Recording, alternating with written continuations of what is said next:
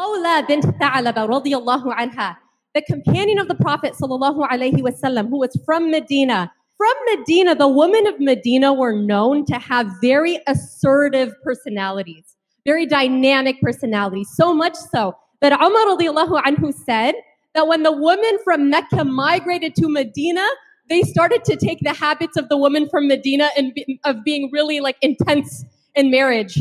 And Khawlah radiallahu anha, one day, there's different narrations of exactly what took place, but she had an argument with her husband, Aus radiallahu anh. And he said to her, he said, "You are like my mom's back to me." That kind of sounds strange, but what the intention of that time meant, you're like my mom, so I no longer, basically, he no longer wants to be married to her.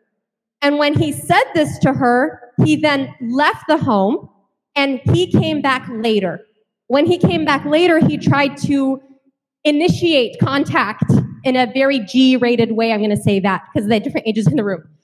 And when that happened, she said no, and she physically pushed him and then went to the Prophet sallallahu alaihi wasallam. Now she's with the Prophet sallallahu alaihi wasallam, and she is trying to understand whether or not she is still married to this man, because this is before the verses surrounding Islamic law and divorce came down and the explanation in the Sunnah. And so at this time, this is how divorce was initiated. But she did not want that. And she went to the Prophet sallallahu alaihi wasallam and she explained what happened. And the Prophet sallallahu alaihi wasallam, because he didn't have revelation yet about what to do, he basically said it's as it was. And she was upset. She was very upset by this. She said that her husband is the most beloved man to her. Her husband was the most beloved man to her. And so she started to make dua. Her dua was very intense. She kept praying to Allah subhanahu wa ta'ala. She turns towards the Qibla and she started to make dua for Allah, that she's complaining. She brings her sadness. She brings her depth of pain to Allah subhanahu wa ta'ala, hoping for some guidance from the Prophet sallallahu alaihi wasallam. And when you look at the way that she makes this statement, that she asks Allah, she goes to Allah. It's very similar, subhanAllah, that conversation with Allah. It's very similar to the way that I heard a shaykh making dua, where I saw that dua is different when you go to it with so much pain. There's a difference between, oh Allah, give me good in this life, give me good in the hereafter. Oh Allah, make me successful. Oh Allah, help me with my test. And, oh Allah, if you do not answer me, who is going to answer me? Oh Allah, if you turn me away, where am I going to go? Oh Allah, if you do not do something, who's going to do something? Help me, Ya Allah, help me. That call from the depth of her heart, when you have a loved one that you're worried about, when you have a child that you're torn apart over, and you go to Allah with that emotion, and your heart breaking apart, this is how she went to Allah subhanahu wa ta'ala. And in this intensity of emotion, sitting with the Prophet sallallahu alaihi wasallam, Allah subhanahu wa ta'ala revealed Qur'an. He revealed, Bismillahir Rahmanir Rahim. قد سمع الله قول التي تجادلك في زوجها وتشتكي إلى الله والله يسمع تحاوركما إن الله سميع بصير. That Allah subhanahu wa ta'ala has heard the one that comes to the Prophet sallallahu alaihi wasallam, arguing with the Prophet sallallahu alaihi wasallam and mentioning tashtaki ilallah, that she's complaining, she's hurt, she's coming to Allah with this pain. Allah has heard their conversation, and indeed Allah is the one who hears and He sees. Sami'un basir, hears and sees. Ustadha Dalia Ayub, she's doing her PhD of women in the Qur'an. She said there are 26 women in the Qur'an, and in every single case of women mentioned, Allah acknowledges their emotional reality. That Allah subhanahu wa ta'ala recognized, He heard, and He saw. Why is Samir and Basir so important in this circumstance? When you're having a conversation in the depth of your home, it can very easily turn to he said this, and she said this, and he said this, and she said this. And sometimes you just want someone to acknowledge what happened. You just want someone to acknowledge your pain. You're just seeking a safe space, a refuge where you know that you are heard. Allah didn't just hear, He also saw. He's not just validating what He heard of their conversation, but also what He saw of her pain. And this is very similar to when the mother of Maryam alayhi salam, who Dr. Rania just so beautifully spoke about, when she makes dua to Allah subhanahu wa ta'ala, she had wanted to have a baby. After all of these years of struggling in infertility, which is a very real struggle for so many women. And she went through this, and she's so excited to become a mother. And all of a sudden, her husband passes away. And she goes from the joy of having her first child to the fear of suddenly becoming a widow and not knowing how she's going to raise a child by herself. And what does she do? She calls out to Allah subhanahu wa ta'ala. And she says, وَإِذْ قَالَتِ امْرَأَةُ عِمْرَانَ رَبِّ إِنِّي نَذَرْتُ لَكَ مَا فِي بَطْنِي مُحَرَّرًا فَتَقَبَّلْ مِنِّي إِنَّكَ أَنْتَ السَّمِيعُ الْعَلِيمُ. Samir, again, the one who hears, but instead of Basir, Allah subhanahu wa ta'ala uses His name, Alim, the one who knows. In the circumstance of the mother of Maryam, she doesn't know how she's going to become a single mom. She doesn't know the future of this child who she was waiting for so many years for. She doesn't know what to do.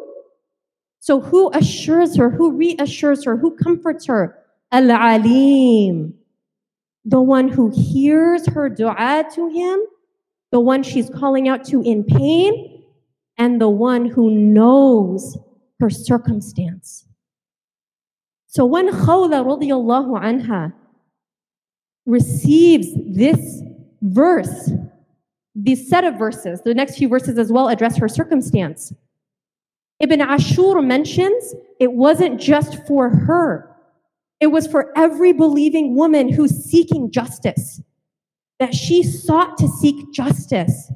And that she fought, she went, she didn't simply say, okay, she asked. Radiallahu anha. This is the only surah, Surah Al-Mujadila. This is the only surah in which Allah's name is mentioned in every single verse of the entire surah. Not in an incredibly amazing surah like Qul Huwa Allahu Ahad, which is all about Allah subhanahu wa ta'ala. So short, Allah subhanahu wa ta'ala could have chosen that His name is in every verse. But the only verse He chose for His name to appear, sometimes multiple times, is this surah, which was revealed, the sabab of the revelation, the reason for the revelation was this woman's desperate cry. Some of the scholars of tafsir mention that this surah and this ayah, Allah's name is mentioned 4 separate times in the very first ayah of that surah. That it is a tafsir of the verse in the Qur'an that says, وَهُوَ مَعَكُمْ أَيْنَمَا كُنْتُمْ. He is with you wherever you are. If He is with you in His knowledge, in His sight, in His hearing, wherever you are, it means no matter what you're going through, you are never alone. It means that whether it's the pain or the joy or the loneliness or the confusion of your life, that Allah subhanahu wa ta'ala is always with you. That He's never, doesn't leave you for the blink of an eye. He is so close to you. Her example in the Medinan society is actually not that well documented. We don't have so much information about her life. But what we have is her example as one of many women of the companions of the Prophet sallallahu alaihi wasallam who actively were part of interacting with, were the reasons for, and who gave the narrations of the revelation of the Qur'an. Ayman radiallahu anha, after the Prophet sallallahu alaihi wasallam passed away, Umar and Abu Bakr radiallahu anhuma said, let's go visit her. They went to go visit her. They went to visit her and she was crying. She started to cry.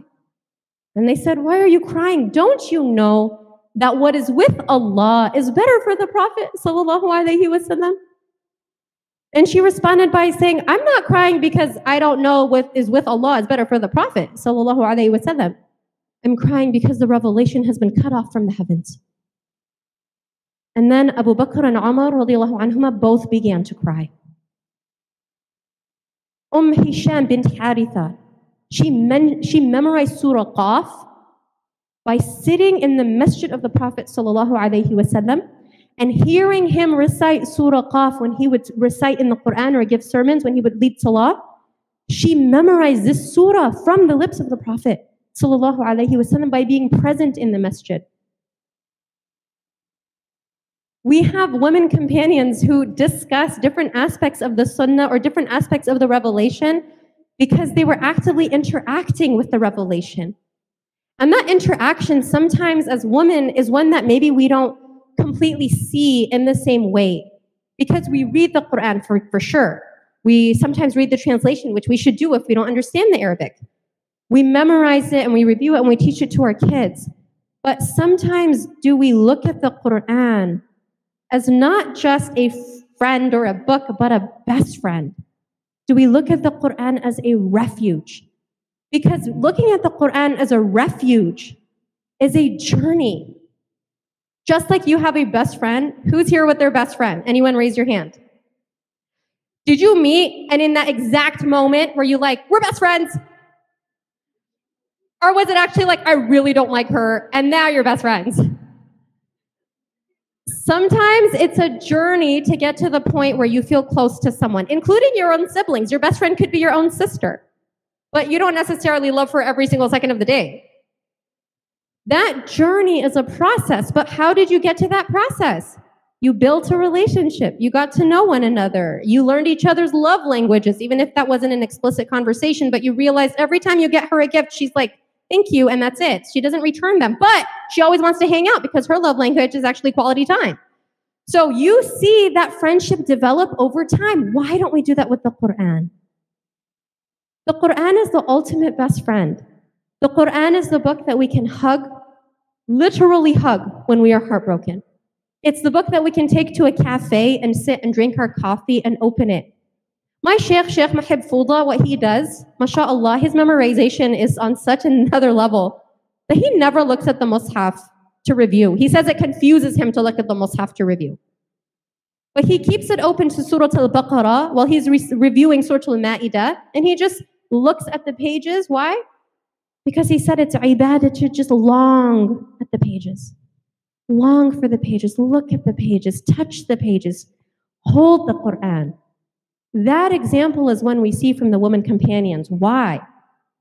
We have to recognize the space in which the women companions received the revelation. In pre-Islamic Arabia, women were being inherited like property. Their baby girls were being buried alive. So we know that women didn't hold the greatest space in society. Umar radiallahu anhu said, we used to think of women as nothing. We used to think of women as nothing until what? Until Allah revealed what He revealed and He divided what He divided. How do you think that's going to impact the self-esteem of women who come from a society where women didn't matter?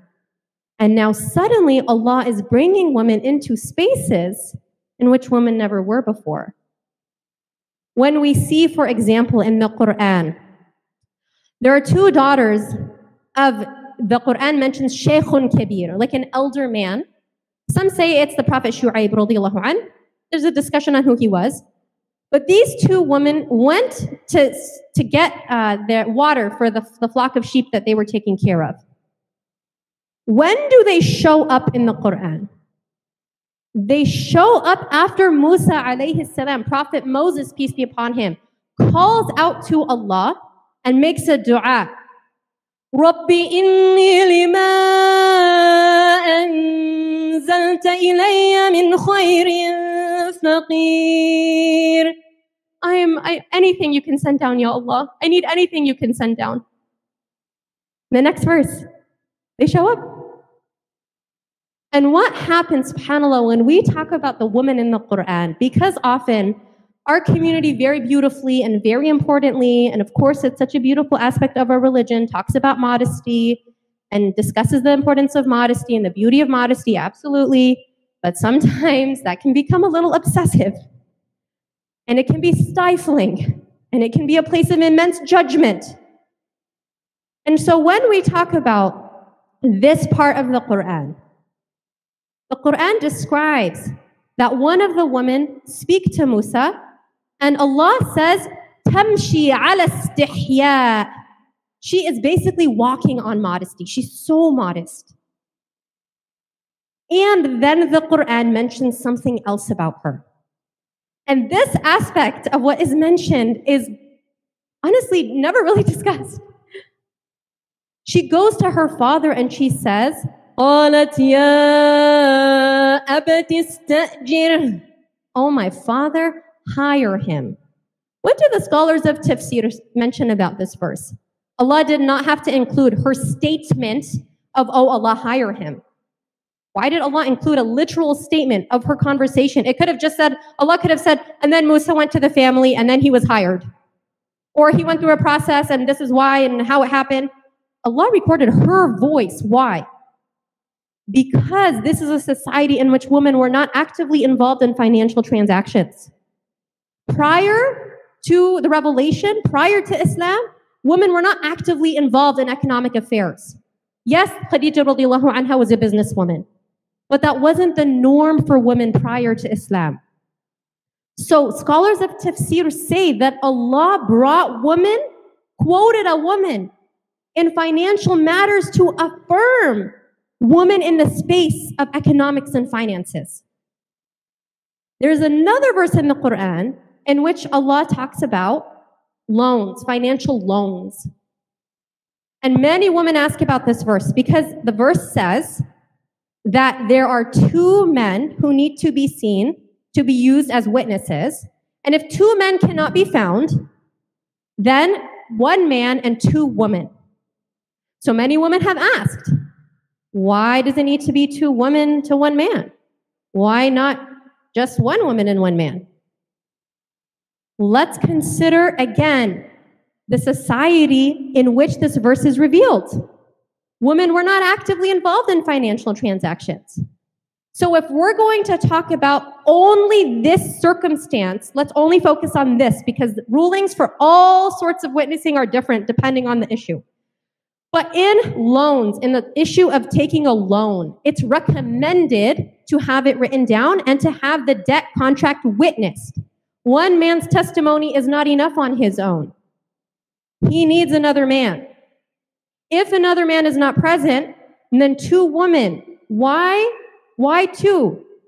Because Allah says if one of them forgets, the other one can remind her. Why? This is the first time they may be exposed to this language. In that society, this is the first time they may be being exposed to this conversation. We're not talking about women who have their PhDs in economics, nor women who actively were involved with the stock market or credit cards or anything like that. We're talking about a society in which women's arena was often poetry, sometimes lineage, sometimes medicine, but not necessarily financial transactions. So when we are reading this verse here today in 2023, sometimes we say, well, why wouldn't Allah say just one woman and one man? Why does it need to be two? We're often reading that verse with our own lens, sometimes with our own trauma, absolutely understandable.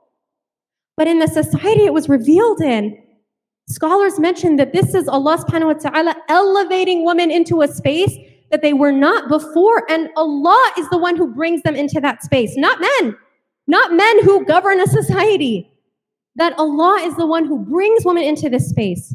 And that it's not about her not having enough intelligence because, like Dr. Amina so beautifully spoke about the Queen of Sheba, that she talks and asks advice from the advisors as the queen. And after she has this conversation on what to do from Sulaiman alayhi salam, as she explained, what is the next part of that? وَكَذَلِكَ يَفْعَلُونَ. And that is how it is. وَكَذَلِكَ يَفْعَلُونَ. That's what they do. That's what they do. Scholars of tafsir of Quran say that is Allah subhanahu wa ta'ala affirming her intelligence. So when we look at a verse like this, Ibn Taymiyyah and Ibn al-Qayyim, they both have a discussion that modern day scholars build on today. And they say that if a woman has the qualification of being involved in these transactions, one woman's testimony is enough. But the important point is that Allah subhanahu wa ta'ala knows every society from the time of revelation, from before the revelation until the end. And He acknowledges that. And in that, every woman who is mentioned in the Quran has a space, a different type of personality, so that every single one of us, no matter what we're going through, no matter what our background is, we all can connect to the woman in the Quran. When we look at Khawlah's story, radiallahu anha, what's so fascinating is that her name is not mentioned. In fact, women's names are often not mentioned. Maryam alayhi salam's name is mentioned. But this opens the door for us to be able to connect to the woman without needing to be all of her personality. Women who are going through issues with their husband can understand this part of the verse. Women who are in spaces of leadership can understand the Queen of Sheba. Women who are in different spaces can connect to different women, because every example is for us to take and to worship Allah subhanahu wa ta'ala with differently. Just like Allah subhanahu wa ta'ala tells us when He says, قُلْ إِنَّ صَلَاتِي وَنُسُكِي وَمَحْيَايَ وَمَمَاتِي لِلَّهِ رَبِّ الْعَالَمِينَ. That my prayer, my sacrifice, my life and my death is all for Allah. So what is that? It's broad. It's not only if I'm this particular type of woman, only if I have this particular role, only if I do this or don't do this am I concluded as someone that Allah subhanahu wa ta'ala speaks to. Sometimes as women, we may not understand certain aspects because we may not see ourselves in those aspects. And we need to take a step back and ask, is that the Qur'an, or is that maybe the way a particular community is set up in the infrastructure, the architecture, and the policies? What does my Lord say to me?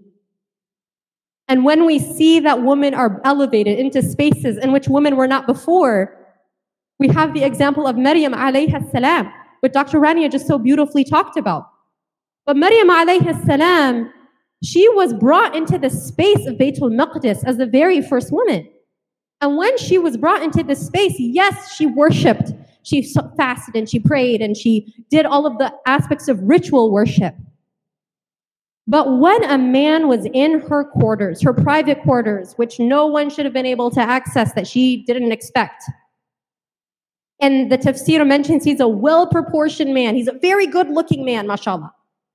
And she sees this man, her immediate reaction is to make da'wah to him. She doesn't scream and run out of the room, which she has every right to do. She called him back and she says, if you fear Allah, no, she doesn't say Allah. Who does she call upon? Who? Ar-Rahman. Why would she call upon Ar-Rahman? Because if he had a bad intention, she's reminding him, go back to the one who will forgive you before you even do it. Her worship prepared her for action and calling people to Allah subhanahu wa ta'ala. And when she responded in that way, Ibn Kathir mentions that Ibn Jibreel alayhi salam got so scared that he immediately flipped into an angel. He flipped back into his form. And immediately he says, I'm just a messenger. I'm just a messenger to give you the glad tidings of a son. But in this space, Allah brought her in, Baytul Maqdis, where women had never been. In this space, he shows us our role in calling people to Allah through the example of Maryam alayhi salam. And when she has her baby, and she goes out holding that baby and bringing that baby to the people, Allah subhanahu wa ta'ala didn't order her uncle Zakaria, a prophet alayhi salam, to take that baby. Allah didn't make Jibreel alayhi salam appear as a person or even an angel and take that baby. She had a baby, and Allah ordered her to go out to her people. That's how important her presence is. That's how important her role is in calling people to Allah. Every single one of us plays a different role. But what we see from the time of the companions is that their interaction with the Qur'an allowed for the stepping stones of the women's scholarship throughout history that we have until today. Right now, if you go to Mecca or if you go to Medina, have you been to Mecca or Medina, some of you? Have you seen a woman scholar teaching? Raise your hand if you have. Yes. Yes. 2, 3. So you see the chairs in the women's section. Those chairs are there and the women will sit and they will teach courses. Yes. But you can hear over the speaker that the men are having halaqas, right? You can hear the sheikh and you hear all the men being able to ask questions and you wonder, what if I have a question that I want to ask this sheikh? That setup of how Masjid al-Nabawi is very different how it was historically. I was speaking to a woman who grew up in Saudi Arabia. She said when she was 6, as a 6-year-old girl, she could run around Masjid al-Nabawi with no barriers. She went to every single part of Masjid al-Nabawi and explored all of it. But when we don't know how the setup of the masjid was decades ago, and what we see today, if we don't know how the society of the Prophet ﷺ was, we may think this is all of Islam. It's a beautiful practice of Islam. It's certain opinions that we take and we follow that might be best for our community or the community of Medina right now. But just as women, to take a step back and recognize that this isn't necessarily how even this masjid looked throughout history. And we don't know what it's going to look like in 20 to 30 years. We may be the ones who have stories of we could go there, or maybe we couldn't go there and now it's open. Recognizing that there's a difference between the infrastructure and revelation is so important, especially when we look at the reality of who women scholars were. Because in these holy spaces, in Masjid al-Aqsa, we have Darda, who was a scholar, who used to teach in Masjid al-Aqsa itself. And if you go today to Masjid al-Aqsa, you see there that there are the Imam, Sheikh Yusuf Abu Sinana, mashallah, he's so accessible. He's there sitting there. You can have a woman scholar teaching with him. People are taking classes. Everything is open. The infrastructure is different. Does that make it better or worse? No. It's just different and it works for that culture, that community. But it's the third holiest space in Islam. And this is acceptable in their scholarship. Then we go to Medina. In Medina, there was a Shaykhah. Her name was Shaykhah Fatima. al-Khair Shaykhah Fatima. You know where the Prophet ﷺ is buried? There's like a kind of like a gate.